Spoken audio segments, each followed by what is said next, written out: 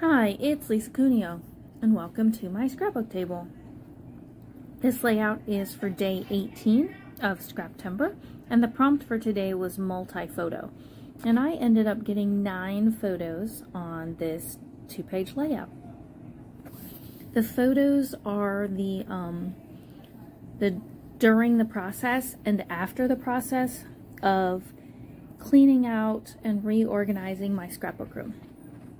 I took on this project between March and May of 2023, and so the photos on the left are during, and the photos on the right are after it was all done and all organized and all clean. It is not that well organized and clean anymore.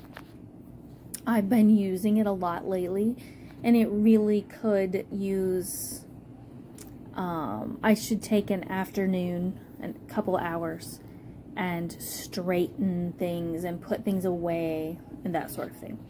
But this, what I have set up now has served me well for this past year and a few months. So it was a very worthwhile project. So basically the photos on the left are the during. It was a huge project. My scrapbook room is half of our basement, the living finished area of our basement. So it's really a multi-purpose room. There's a piano in there. There's a daybed in there that has a pull-out trundle that serves as a guest area. There's an antique dresser with a television on it. And then there's my scrapbook room. So basically I emptied my half of the room, except I didn't move my 9-foot maple table or my blueprint drawers, which you see there on the left. Everything else got moved, cleaned, and revamped. So everything is matted with these cards. There were 3x4 cards and 4x6 cards from Stampin' Up. I bought them on a clearance sale about a year ago. I do not know what those were called. I just like the colors.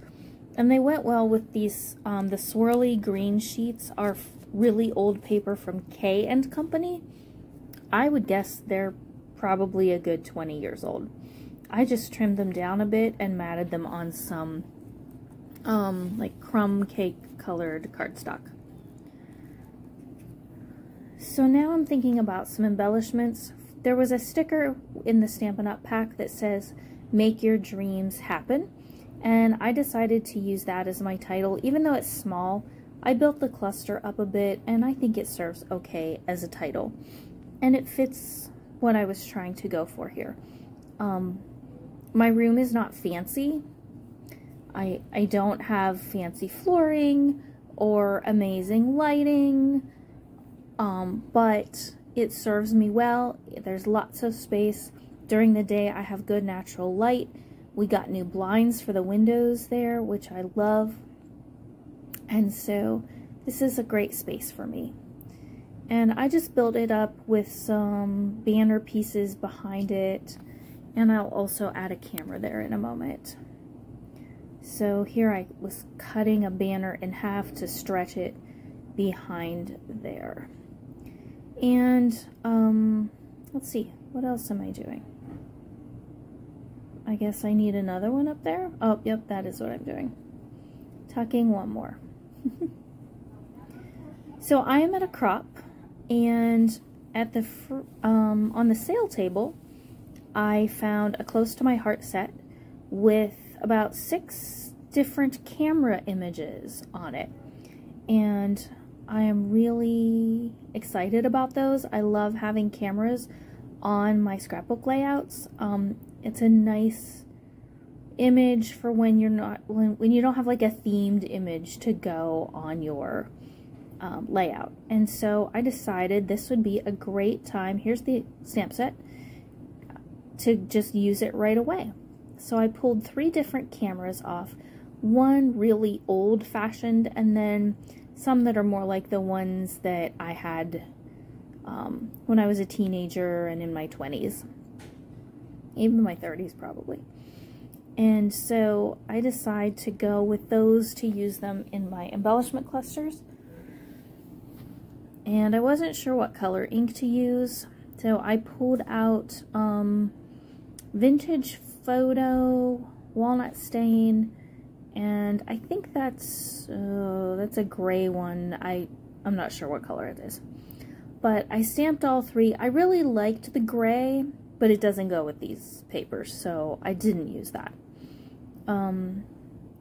I ended up going with Vintage Photo because the Walnut Stain seemed too dark and maybe too red. I don't know. Oh, here I end up not using the gray Distress ink at all. That's VersaFine Mist, or VersaFine Clair Morning Mist. And I do like it, but it just didn't work for this. So I stamp out a bunch of the cameras in Vintage Photo. I think I end up stamping about 3 of each. Then I just trimmed them out with scissors by hand. It really didn't take long at all. They were easy images to cut, and I just left a little border around everything. And I stamped these on some vanilla cardstock. And I lost a little bit of footage there, but here you can see that I've added the cameras. Now I'm doing a little bit of journaling. It just says I completely emptied my scrap room and started over, reorganizing and cleaning as I went. It's not fancy, but I am thrilled with the final results. And so I added 2 cameras there. And above my journaling is some wood veneer. There's a picture frame there. Below the journaling and below that photo is a wood piece that says Happy Days Are Here, and another one that says Smile. And you'll see that better in the close-ups, which are coming in just a second. Thank you so much for joining me today. I hope you liked this video. If you do, please give me a thumbs up, and I hope you get to craft something soon. Thank you so much for joining me. Bye.